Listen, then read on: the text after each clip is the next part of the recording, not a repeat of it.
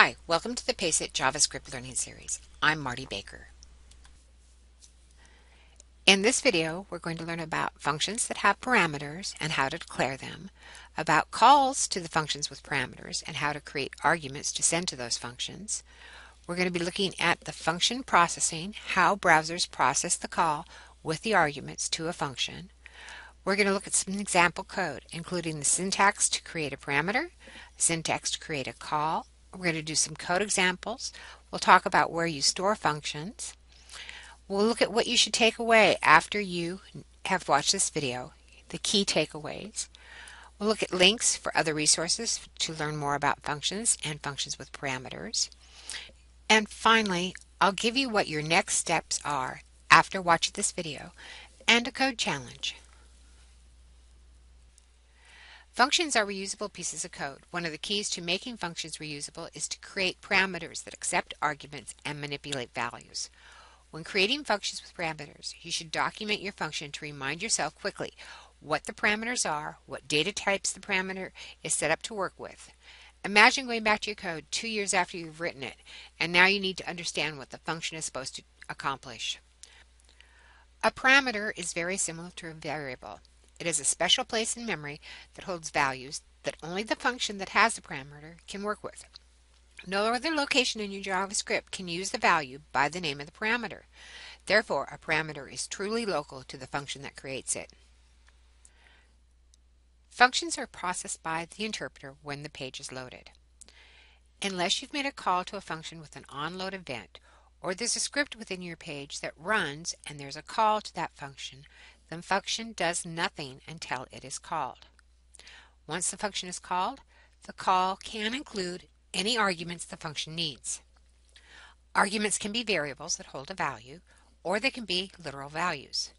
The function captures the arguments and assigns them to the parameters in the same order as they are received.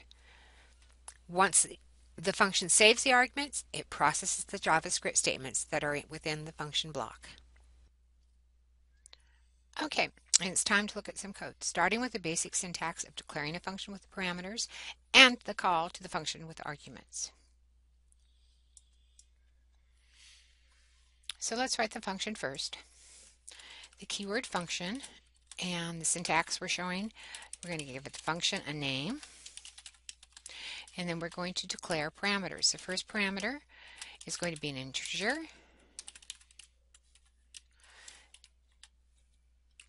and they're separated with commas. The second one will be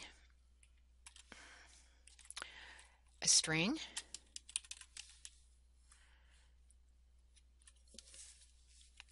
and the third one we're going to have be a boolean.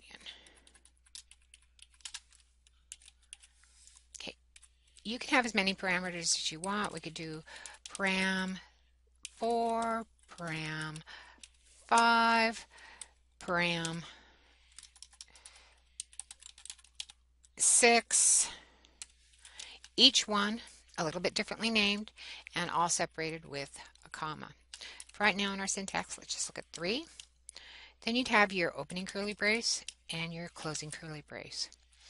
And like I said before, unless your function has a call to it, it's never going to run.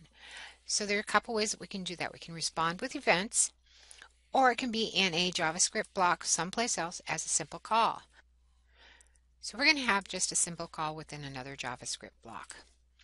So to call it, we're going to call the function name. We're going to give it 3 arguments because we have 3 parameters. We're going to do int argument 1, string argument, can't type today, argument 2, and boolean argument 3. That's simply what the call to the function looks like. In this example code, I'll write a function that receives one argument, a string, which says a greeting for either morning, afternoon, or evening, depending on which button the user pushes. So we start by writing the function, and we're going to give it the name of greeting. It will receive one parameter, one argument that it will place in the parameter. which is message, and our opening curly brace and our closing curly brace, and we're simply going to do an alert, and we're going to get message. Then we need to have a event that will take place and call the function. So we're going to go down here to these input buttons, and we're going to have greeting and a single quote saying good morning, and a single quote, parentheses. Notice I'm using single quotes here because they're double quotes surrounding the on-click event. Make this really easy. I'm going to copy this, paste it here, make it good afternoon,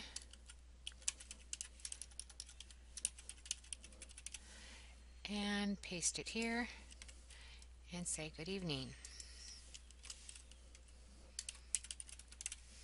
Save this, run it in Firefox. Click if it's morning, good morning. If it's afternoon, good afternoon. And good evening if it's evening. So you ought to try this in different browsers as well. What you should know after watching this video is you should understand that functions accept arguments and assign them into parameters. Functions can have any number of parameters. Functions are not processed unless they're called, and a call supplies the arguments to the function. So your key takeaways from this video: functions are reusable pieces of code. You can call functions multiple times in your JavaScript code. Functions accept arguments from calling locations. Functions store those arguments into parameters. Where can you place your functions? Well, functions are most often stored in separate .js files. That's so they can be used for multiple pages, but functions can be stored within an internal page. If they are, place it in the head section. Always test your code. Test your code in all the major browsers: Chrome, Firefox, Internet Explorer, Safari, and Opera. Other resources for you to learn about functions with parameters: you can always use your CIW, Certification Partners Electronic Materials, books 24/7.